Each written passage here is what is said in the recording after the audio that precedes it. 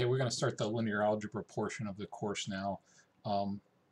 I put up the textbook we'll be using. It's a free online text. I put that up on Blackboard, so you should be able to download that. Again, you won't need to print that out. We're only be looking at the first couple of chapters of that book. But the first chapter is on systems of linear equations. And I know that you've probably encountered systems of equations before. So the first section of Chapter 1, Section 1.1 is an introduction. So we'll briefly review linear equations and define what is meant by the term systems of linear equations. So a linear equation, here's an example of a linear equation with two unknowns. The unknowns here, using standard notation, our unknowns are x and y. This is a second order linear equation. Again, the unknowns or variables are x and y. The coefficients are a and b, and the constant term is c. Another example would be an equation with three unknowns. The a, b, and c will typically be given as numbers equal to d. So a, b, and c are numbers. Again, they're the coefficients. Here we've got three unknowns, x, y, and z. More generally, with n unknowns, we tend to use the notation a1, x1 plus a2, x2 plus ... plus an, xn is equal to b. So this would be an equation with n unknowns, the variables x1 through xn, and then the corresponding a coefficients, and then b is the constant term. A system, and these are of course linear equations because the variables just appear as the first power. X, y, there are no x squared or x cubed or higher order terms, or y, or there aren't even any cross terms of the form x, y. So what's a system of linear equations? System of linear equations. So an example would be, and here I'll use one with numbers, x plus y plus z is equal to 3, and then a second equation relating x, y, and z. 2x plus y plus 3z is equal to 1 would be a second equation. So multiple equations like this forms a system of equations. A system may have 0, 1, or infinitely many solutions.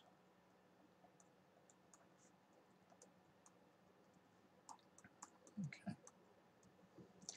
If it has zero solutions, the system is called inconsistent. If it has one or infinitely many solutions, it's a consistent set of equations. This particular system has infinitely many solutions of the form x is equal to minus 2t minus 2, y is equal to t plus 5, and z is equal to t. You can verify that this is a solution by making these substitutions n for x, y, and z, and showing that both equations that form the system hold to be true. This is a general solution. Again, in this case, there are infinitely many. For t, any possible value, take the value of t equal to 0, x equal minus 2, y equal 5, z equal to 0. That is a solution of both equations. X equal minus 2 plus y equal 5 plus 0 is equal to 3. And then we'd have minus 4x plus 5 plus 0 is equal to 1. Let t have any other value. And the corresponding XYZ triplet would also be a solution to both equations. We want to look at this concept of 0, 1, or infinitely many solutions geometrically for some second order systems. So let me actually erase the board here. And the first case we'll look at is this system, x minus y is equal to 1, and then x plus y is equal to 3. We can actually plot these, solve for y. Here we'd have y is equal to x minus 1. Y is, y is equal to x minus 1. If I plot that line at x equal to 0, y is going to be equal to minus 1, minus 1. So that would be a point on the line. At y equal to 0, x is 1. So this is corresponds to this line, or our first equation, x minus y is equal to 1. And then from the second equation, we'd have y is equal to 3 minus x to 3. Y is equal to 3 minus x. So when x is equal to 3, y is going to be equal to 0. When x is equal to 2, y will be equal to 1. That's actually a point on this other line as well. So the second line is actually going to look like that. So the second line here corresponds to the second equation, x plus y is equal to 3. So these two lines intersect. They intersect actually at the point 2, 1. So again, with x equal to 2 and y equal to 1, 2 minus 1 is 1. 2 plus 1 is equal to 3. So a solution to this system of equations is x equal to 2, y equal to 1. And indeed, that's actually the only solution to this particular system of equations. Okay, so that system has one solution. Another example would be x plus y is equal to 4, and x plus y is equal to 2. This system of equations actually has no solution, and if you plotted the corresponding lines, they're actually parallel. And they never intersect. This is the x plus y equal 4 line, so when y is equal to 0, x would be equal to 4, and then this other one is the x plus y is equal to 2 line.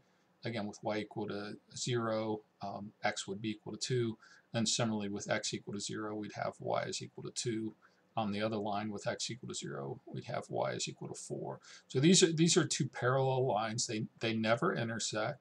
There are no values of x and y that are points on both lines. Okay, so that would be an example of a system that has no solution.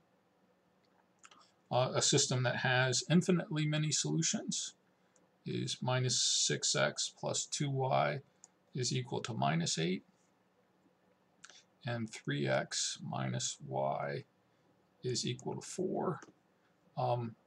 These are actually two different equations for the same line.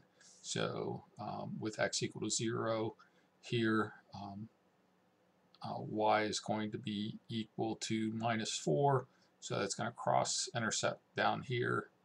And with y equal to 0, we get x is going to be what, 4/3 would be this point here. But actually, both these equations are graphs correspond to the same line. So any point that's on one line is actually on the other line. The general solution, the parameterized solution, is if we let x equal to t and solve for y, we get y is equal to 3t minus 4. So any value of t here, let t equal to 0, so x equal to 0, then y is equal to minus 4. That's actually, I wrote this wrong. It should be minus 6x plus 2y is equal to minus 8 for these two to be the same. Now if we let t equal to 0 or x equal to 0, then the first equation is true when y is equal to minus 4.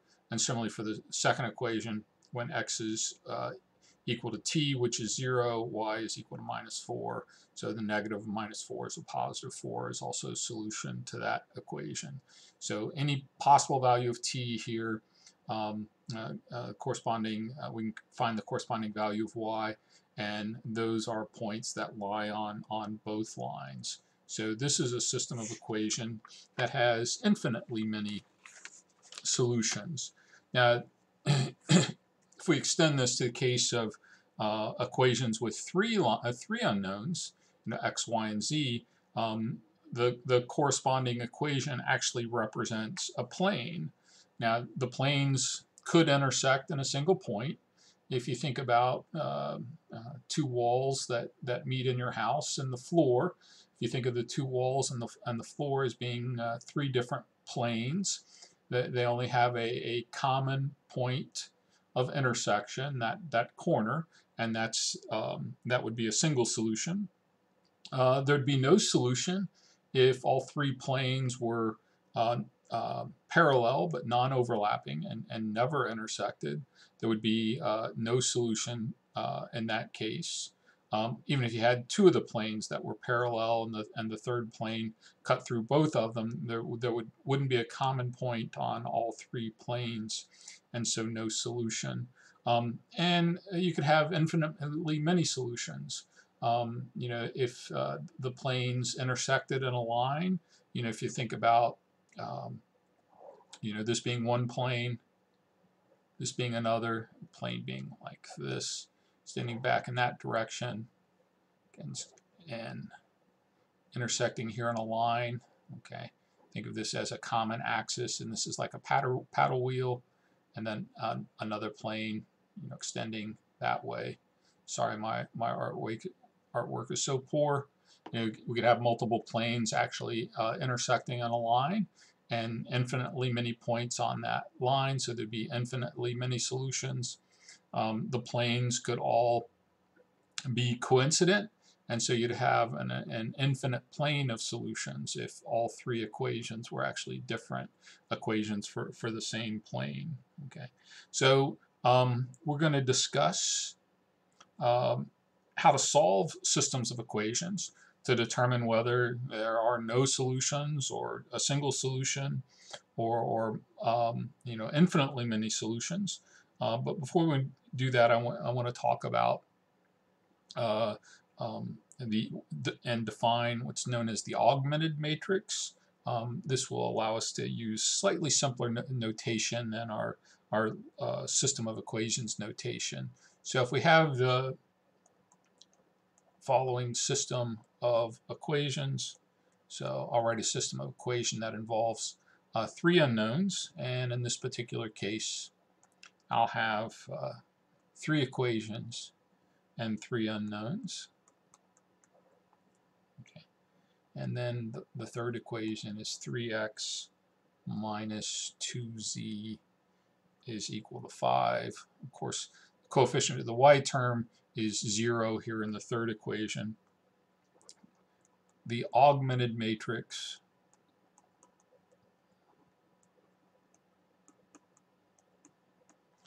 consists of the coefficient matrix, which are just the coefficients, 2, 1, 1, 1, 2, 1.